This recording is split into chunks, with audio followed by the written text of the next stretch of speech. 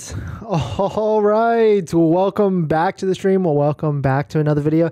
Today we're going to get into a variety of topics, but this first one, we're going to talk about the Tesla Model Y and Model 3 market and why I feel like even though a price drop, a price decrease just happened, I think another one is right on the cusp or on the future, because a couple of things that I'm noticing with this price drop and price decrease. But before we get into, and we're going to get into a lot of different topics, but before we get into any of that, let's roll that intro real quick.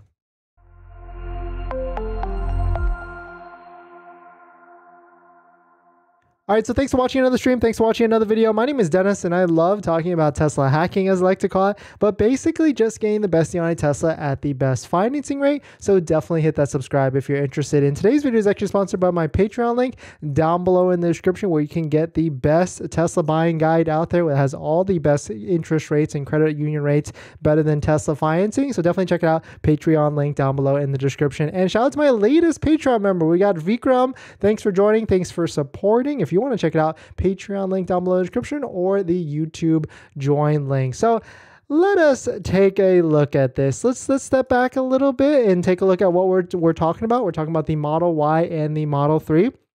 And currently right now, yes, there was a price decrease, almost 4 days ago, right? Last past Thursday, the Model Y dropped about $2,000 across the board. And then also, of course, there was an introduction of the Model Y standard range at $49,990. On the Model 3 side, there was basically a $1,000 reduction across the board. But no reintroduction of a Model 3 long range. Model 3 long range was $49,990 before all of this. And we're speculating it's like a $48,990 price point, but we'll just get into it, right? So Model Y right now, I really feel like there's going to be some sort of upcoming price reduction or price decrease, and here is actually why. So if you take a look at these inventory charts, what do you notice? Inventory is going up, and it keeps going up.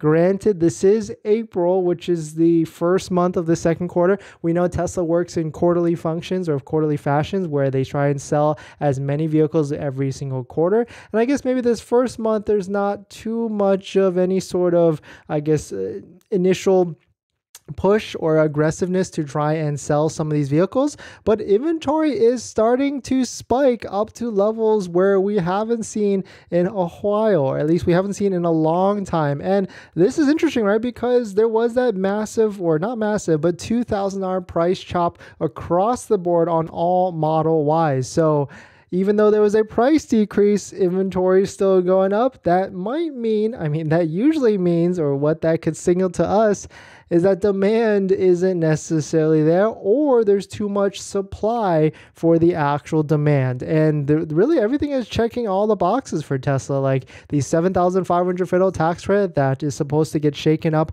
on April 18th is still around, and it seems like it's still going to continue past April 18th, April 18th, at least for the Tesla Model Y.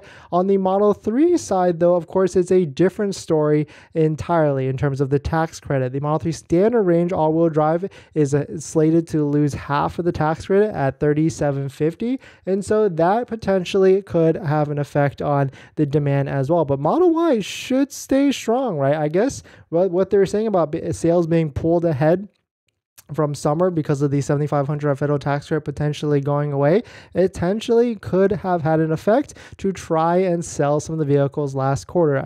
Tesla had a phenomenal first quarter, at least in the across the global markets, but this is pretty interesting that inventory is starting to steadily spike up just a little bit. So if we take a look at the inventory mix, right, because that's what's most important, that's what shows how strong certain model lines are or model trims are, we can see there's a lot of healthiness or a healthy spread between the inventory. We've got 205 long range all-wheel drives. We've got 120 all-wheel drives, Model Y all-wheel drive standard ranges, but only 30 Model Y performance. So if you need a car quick, then the best bet is to always try and go for a Model Y performance, because they try and sell those very, very, very quickly. Or really go to waitingfortesla.com, try and find an inventory vehicle that's out there, try and lock it down, and then try and take delivery ASAP. And so I certainly feel like like we've got some room. And according to this Tesla price history tracker, the Tesla Model Y still has some room, at least in terms of like the range that Tesla has charged for these vehicles in the past.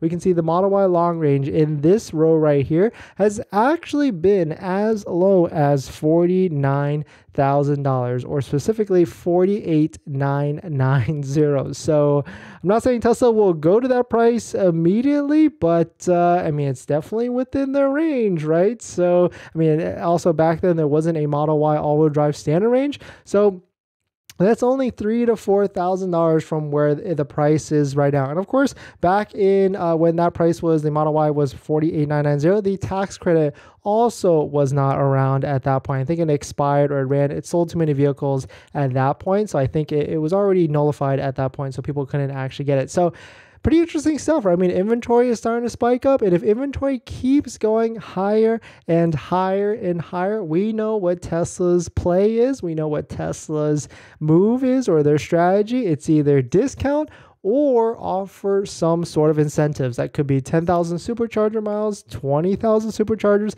The supercharger miles, they've even done unlimited supercharging within a couple of years or things like that. And then of course there's free option credits.